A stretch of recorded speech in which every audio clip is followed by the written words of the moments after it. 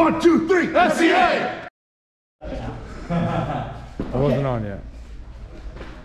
To finish off our foot sweep series, I want to look at one that's a little bit cheeky. So I'm actually going to step on his foot, which is a little bit rude. But it's important when I step on his foot, I am not stepping with my heel down.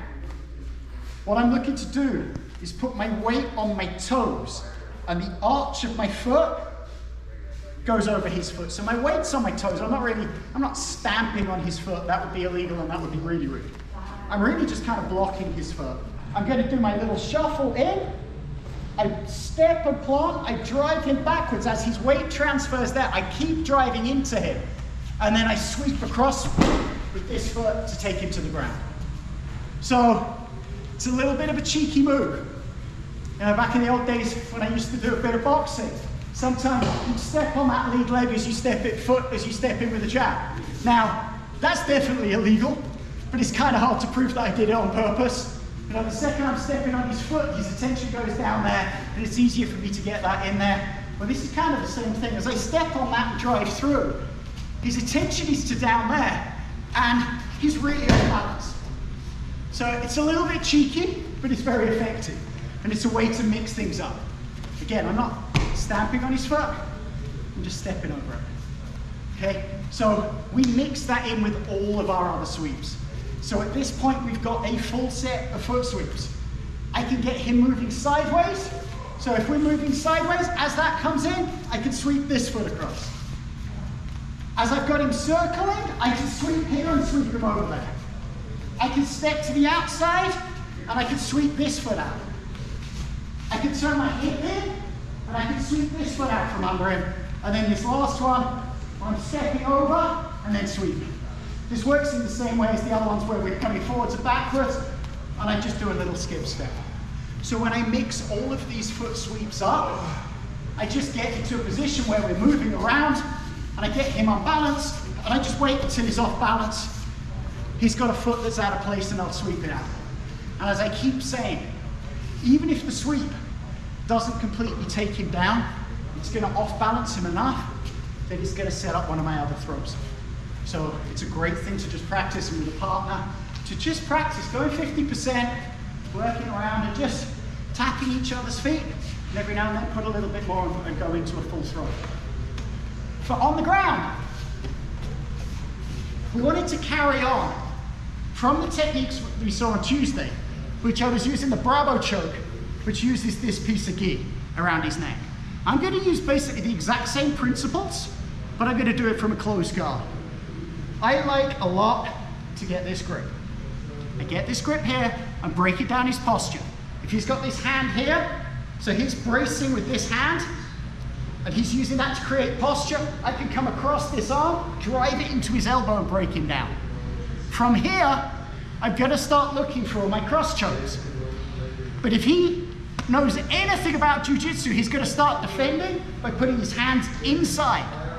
Even if I get over the top and I go for this cross choke now, I'm not going to finish that against these strong hands.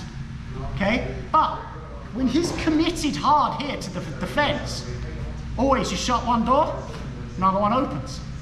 I am going to bring this gi out.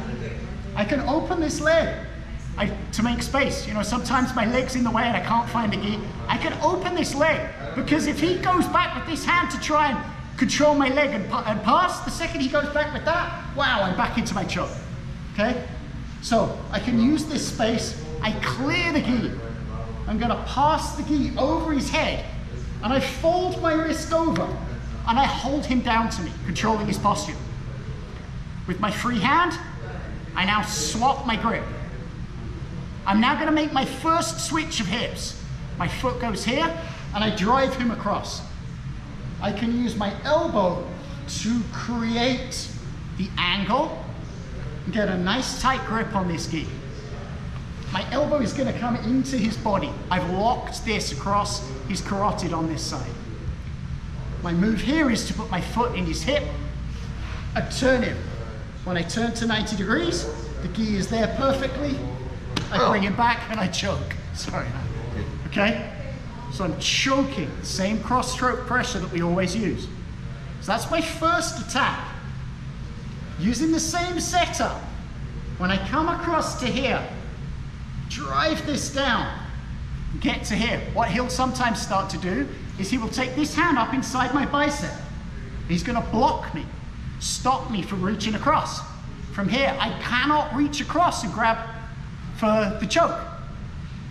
What I'm gonna do, I'm gonna control the sleeve so that this is locked to me and I make the same movement.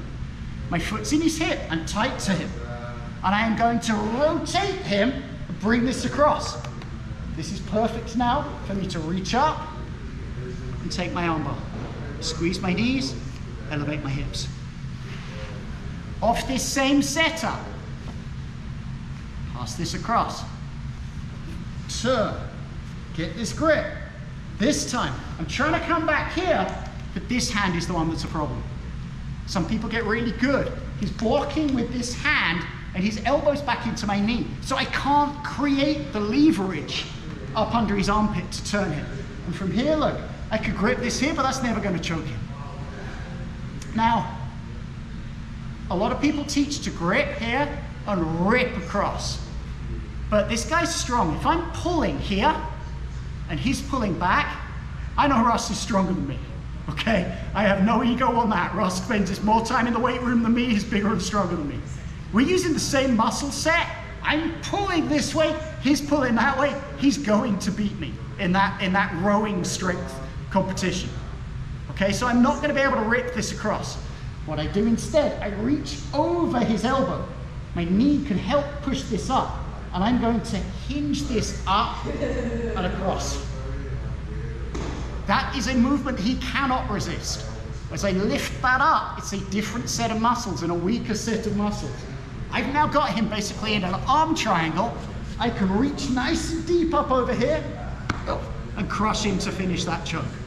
Or I can go in here and finish the choke here. I got two choices, okay? Now the final thing I want to look at, as I'm reaching and I'm bringing this across here, what sometimes happens is this guy really gets defensive on the inside. So maybe I've made this switch.